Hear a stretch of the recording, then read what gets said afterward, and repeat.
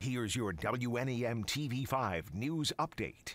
Good evening, everyone. I'm David Custer. Among our top stories tonight, cleanup continues at the Genesee Valley Center Mall after a water main break flooded multiple businesses on Monday.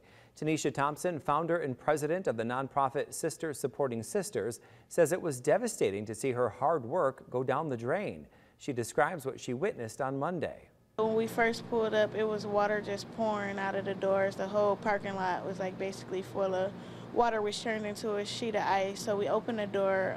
My partner, Dante, he came in and ceiling tiles were just dropping.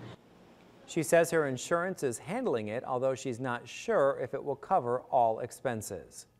Bay City is launching a new recycling collection service in the new year. The city received a grant from Recycling Partnership to install a fully automated system. Residents were given new bins and are asked to place only recyclable materials in them. That includes glass bottles and jars, aluminum and steel cans, food and beverage cartons, paper products like newspapers, and flattened cardboard and empty plastic bottles and containers. Recycling will be picked up every other week on the same day as trash collection. The Coast Guard is urging people ice fishing to label their equipment after finding an empty ice shanty on an ice floe in the Saginaw Bay. They say labels don't have to have too much information, just a name and contact information. Inside, they discovered shanty were adult and children's gloves as well as food.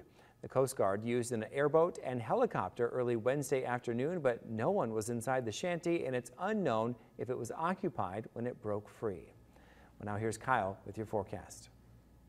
Thanks, David. We've got a pretty easygoing night for us overall. We've got the warm temperatures out there as well. No rain chances for us tonight. Here's a look outside at your first alert, pinpoint Doppler live from MBS. They're out there spinning away, not picking up anything, just a cloud cover out there. We do have a little bit of fog that we have seen across mid-Michigan that's continuing to hold in place really for our US 127 communities. Some light fog there. Further to the north, where we've got more of that snow, making it a little bit cooler and adding a little bit more moisture. That's where we've got more of that dense fog, but it's really still not all that bad. Once you get north of the Tri-Cities on I-75, make sure you just take a few extra minutes of travel time there, because we have had a few areas of locally dense fog out there. Those temperatures currently in the upper 40s and low 50s for a lot of mid-Michigan, particularly though here in the Tri-Cities and down to the south. 50 in Saginaw right now, 50 in Flint as well. As we continue throughout the overnight hours, we'll watch those temperatures continue to warm for us into tomorrow morning. Now notice it is dry tonight until we get into tomorrow morning. You're looking at 6 a.m. here. Showers for our